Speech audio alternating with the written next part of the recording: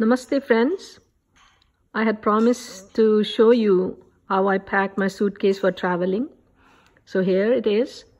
I have my chana, roasted chana, my water bottle for warm water, black beans, ancient grains, riced cauliflower, then all my greens,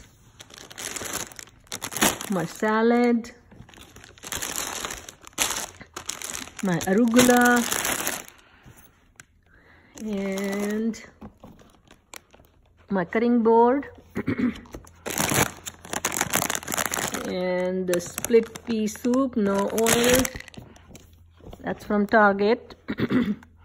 Another one, vegetable soup from Target. Dark chocolate, just I take tiny bites. This is vegan. More greens with every meal, baby kale.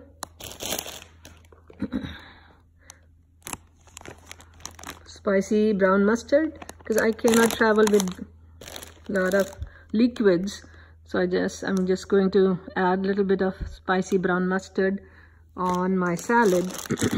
Mix it in, and this is the key ingredient I usually take with me when I'm traveling. This is my handy dandy rice cooker. It's the mini rice cooker.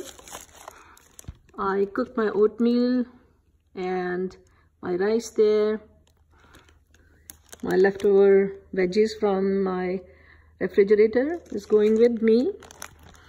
This is the quinoa laddus I made earlier in the day. My steel cut oatmeal, my blueberries, a creamer.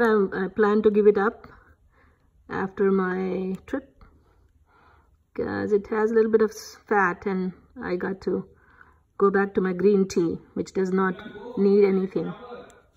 Okay, goodbye.